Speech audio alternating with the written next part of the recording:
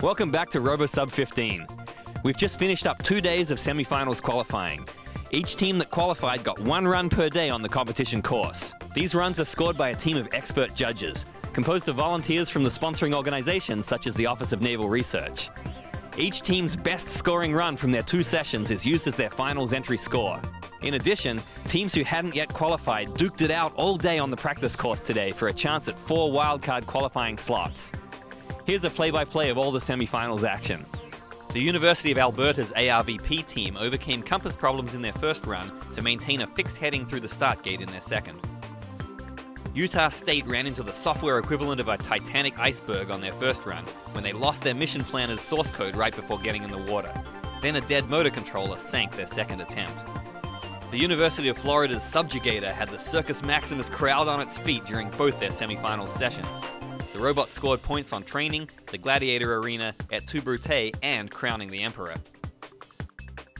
Feeling pretty good right now. We've definitely had 2 pretty good runs that we're definitely very happy with, but we're expecting really tough competition, particularly from the other 2 top teams, Cornell and ETS, especially after their last year performance and then seeing what they're doing this year. We know it's going to be really exciting in the finals.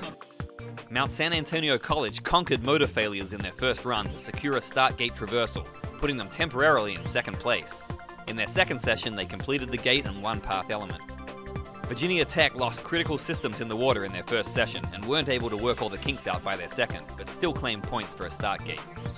The University of Maryland had to overcome more obstacles than most teams, as they had arrived to find their robot's main computer destroyed in transit. They managed to find the right model on Craigslist and went on to successfully crown the correct Emperor. In shipping, we ended up having the torpedo launchers were cracked.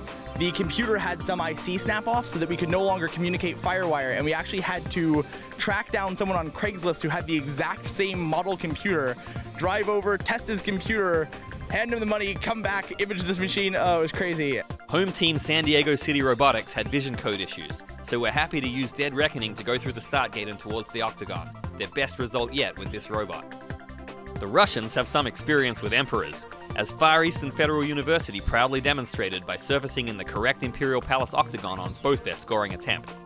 They exacted a red buoy and an obstacle as tribute along the way.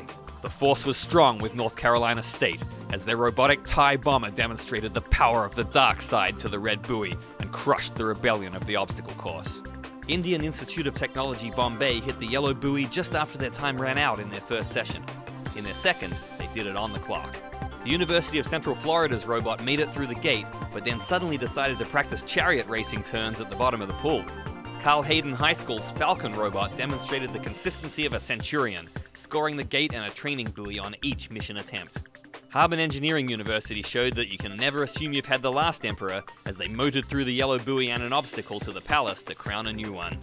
The USC team found itself under a sword of Damocles when a diver accidentally killed the run as the robot was on track for an obstacle after the red buoy. They had a choice between keeping the points or resetting the clock. They chose the points.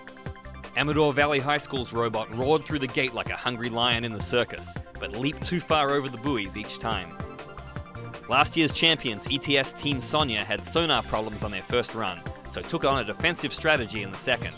2 buoys, the obstacle, at Tu Brute and the Gladiator Arena had them giving a thumbs up. Reykjavik University sacrificed most of their points risking a rerun on Friday, but earned them back on Saturday by spearing the red training buoy. The Cornell robot came down like a Capitoline wolf on the fold, ripping through the entire course on Saturday with the best performance of the entire semi-finals.